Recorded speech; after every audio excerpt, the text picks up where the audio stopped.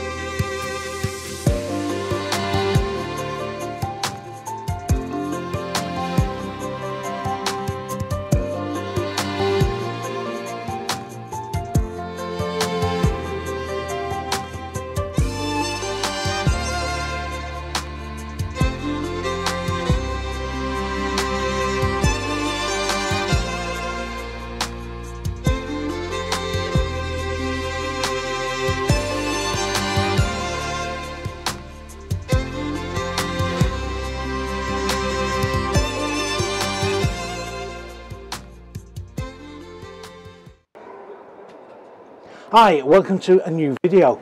Now I'm looking today at a brand new 2022 Rookie, and it's the large Rookie. Now if you remember a while ago, if you look on the other videos, I did the small little Rookie, and it's a caravan I've known around now since about 2006. Made in Italy. I've done the motorhome as well from Wingamm, and this is a larger version of the little Rookie I did. Obviously now this comes with a fixed bed, front lounge, side kitchen and corner washroom, and a wardrobe here in the middle. Now I've reviewed one of these about 5 years ago now, and one of my main criticisms was they needed a window, because on these sides here they didn't have a window at all. It was just that window, and I said at the time they needed windows. Anyway, lo and behold, that's what they've done. They've added windows. Whether it was me, I doubt it very much, but they've now added windows. So I'm going to give you a quick review of this 4-berth van and show you really what it's like. Now it's about 27,180, I think it is. I'll put it on the end of the video after. But anyway, let's crack on and let's start off here at the lounge. Right, I'm going to start off in the front lounge here, and what it is, it's a wrap-round seating at the front end here. And when it comes to making up your double bed, I mean, it's a very sociable area, but when it comes to making up your double bed, this table goes down, locks into position, and that makes up for your bed base. This then forms as a double. Now, there's two blown air heater outlets down the bottom end there, in this locker here. And also, what they've done, they've put two windows on the side here. Now, originally that wasn't the case, because it was rather dark in here at this front end. And I said on a review I did for Practical Caravan at the time, it needed these windows, and lo and behold, a few years later they've put them in. But what I'm a little bit disappointed about is there is very little in the way of any storage here at all. I mean, there's just this little shelf here, and that's obscured by the slope of the window, because as we saw from the outside shots, it's very aerodynamic. And so it does feel very spartan for any storage, so you've nothing to put anything on, which is a little bit of a down as far as I'm concerned. Lighting, we've got touch lighting here, which comes on and off, or you can have it as a bit of mood lighting and back onto bright lighting again. Okay, let's go into the kitchen area. Right, now the last one I looked at didn't have a microwave in it at all, and they've done like they did on the little Rookie. They put the microwave here on a little shelf above, and it's okay, it's fine, but it does look as a little bit of an afterthought, which I think it really is. But anyway, at least you've got a microwave, at least you've got a bit of shelf in here, and you've got an LED strip light here over the kitchen. You've got a Dometic fridge freezer, but you have no oven and you've no grill. You've got to remember that. But you've got some good storage here, and I'll tell you something, it's very, very solid. There's also your light sockets here, a switch, and also as a main socket here. There's a small 2-burner hob here, and also a very large sink here, so for washing up that's not bad at all. Work surface, well, you are restricted here, and of course you'd have to put that down to add for your extra work surface, of course. Storage, some more storage up here, and I just wonder if they could have actually maybe put the microwave up here out of the way. But I mean, everything feels solid on the Wingamm. I mean, the Wingamm Motown that I did, and the Wingamm Little Rookie, everything does feel very solid. As I say, this is around about £27,000.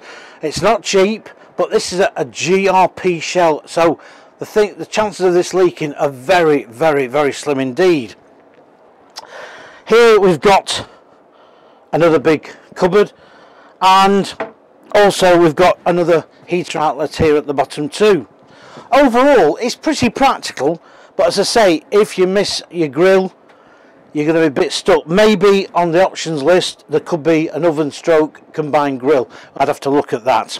But on the whole, it looks very nice. It's smartly put together. It's this very modern, very contemporary interior, and it's very solid. Right, I'm going to take you now into the bedroom area.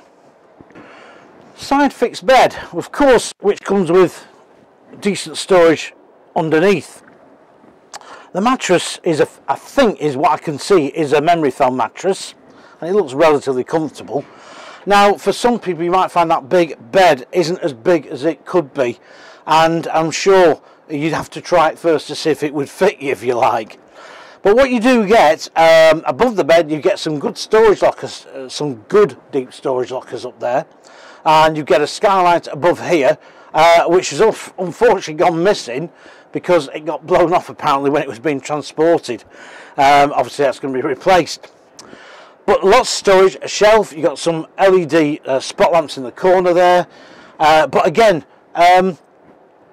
regarding anything sort of any extra storage like another shelf up here, you are reliant on that one there on the above the bed. Now when it comes to more storage, you've got the wardrobe here, which is pretty good, and in here as well is the chopping board to cover under your sink, and that weighs a ton. I think I said that in the Wingamm Moto. Now for 4 people I think you could find that quite tight, but having said that, this is going to be mainly used as a 2-berth tourer.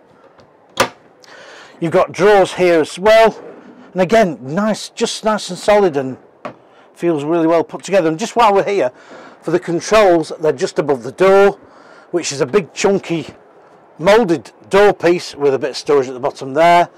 Plus as well, you've got the Truma heating controls to the right of the main control panel. Right, what we're going to do now is we're going to go and have a quick look at the washroom. Right, now this bathroom is quite smart, to be quite honest, but what I did notice, if you're a little bit on the larger side like myself, getting through this door is quite narrow. But anyway, back to the actual washroom itself. There's a little sink hand basin there, and there's a window in here as well. There's some storage as well underneath the hand basin, and they use a Dometic loo in there, which is quite expensive. Very smart, very flashy, but I think a Thetford at a cheaper cost would have been just as good. And when it comes to the shower, which is very smartly done, but you are using a shower curtain. And again, you've got your dimmable lights. It's very well lit in here, there's no doubt about it. And again, you've got some more storage just at this top end here too. And you can actually change in here, I suppose, but as I say, it's quite, yeah, it's just, again, it's down to, well, it's nicely finished off, it's very contemporary, but this door is quite narrow, it really is. But anyway, let's do a quick summary of what we think of the Wingamm Touring Caravan fixed bed. Right, so what do I think of the Wingamm L? Well, I think it's quite a smart tourer. It's different, it's probably a niche market. That GRP shell is a very slippery shell to go slipping through through a headwind. It is very aerodynamic tourer. It's very well made. At £27,000, just over, it's not cheap, but it does feel very substantial, as I've just said, and it's pretty practical. The washroom, as I say, is a good sized washroom. Getting through that door is a little bit tricky. It is a narrow doorway. Also, you know, things like the ceramic, the Dometic loo also is something that really could get away with using a Thetford toilet in there instead of, and probably save a few quid. But on the whole, I really like it. If it had some more locker storage over here, I think that would be the icing on the cake. But for somebody wanting something different, this may be your bag. Maybe it's just something you should come and have a look at.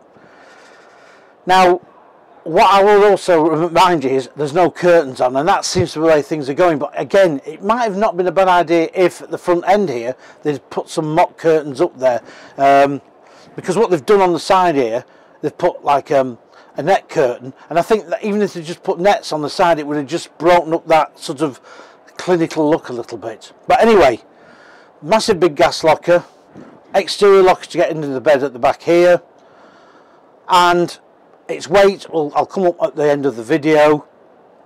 I've towed one of these round up in the Eden Valley, up round Penrith, up round there, a few years ago with a Skoda Superb 150 diesel in snow. It was unladen, but it was great. I went down back roads and everything, and I never felt at all nerved about where I towed it. So I think if you're not used to towing, something like this would be quite easy to tow. But anyway, what I'll do is I'll wrap this video up and say thank you very much for watching. Please keep subscribing, please keep pressing the like button, and I'll see you on the next video. Bye for now.